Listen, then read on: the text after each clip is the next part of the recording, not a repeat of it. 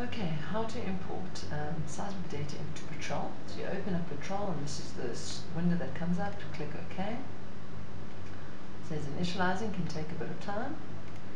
Okay, once it's finished initializing, this front window will open up and it should say new project at the top. If not, you go file, new project over here, and then you click on this button. It's under the home tab. It says import file. Click on it and you're going to navigate to the folder that's got your seismic data. This is mine over here. And I'm just going to highlight the ones that I want. And I'm going to click open. You might have to adjust at the bottom here to check you've got the correct format. Usually for seismic data it's segwire seismic data.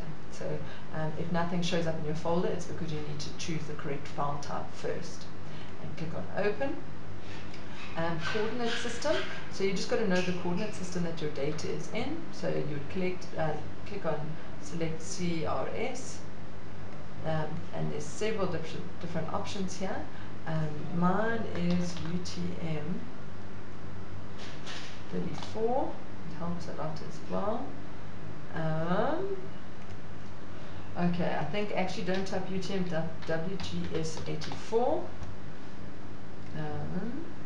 Several of them come up at the bottom here, and you can scroll up to find yours. So it's not showing I need 34. I'm going to take this off, and instead of doing that, I'm actually just going to click on name here so that it sorts in alphabetical order, and I'm going to scroll down to the bottom here. You can see WGS 84.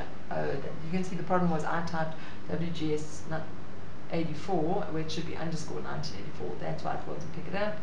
So rather just look in the list, and I'm going to scroll down here to Zone 34 South and click OK. And then it loads in your data. So it goes through each one individually and asks you some stuff about it. So it asks you the name, you can double check the type. This is the template that it's loading. I'm leaving it on default. Mine is in time. This is coordinate system, Z conversion. I'm going to leave mine as none, but if you know yours is in milliseconds, you can convert. Negative negates Z values are mostly positive. I'll leave that clicked and click OK. I'm going to have to do that for all of my lines, but I'll click here OK for all. And then click OK. And it loads. You can see at the bottom here, it's loading. And so you can see on the left-hand column here, it's loaded all of my data.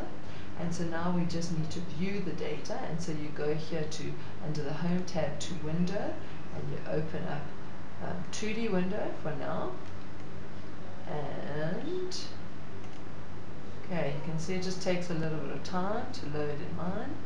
And so this is my 2D window, and I'm going to click on my seismic images here to display in the 2D window. So this is the map. Let's zoom out of it.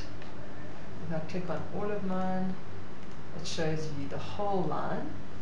And so let's just zoom out. Okay, and if you click up here on this I button, which is next to the home, it zooms out to show you the whole line, and you can see each section of my line is labeled. So I've got several segments that make up one long line. Let's look what it looks like in 3D. So here's a 3D window. You can see here, I clicked on one of my lines and it's loaded it over here. And so you can zoom in and view all of your data in 3D. Let's load all of it and zoom out. You can see here's my line. It's nice to see it in 3D because you can see how it curves. And yeah, that's just the basics of how to load the data into Petrel.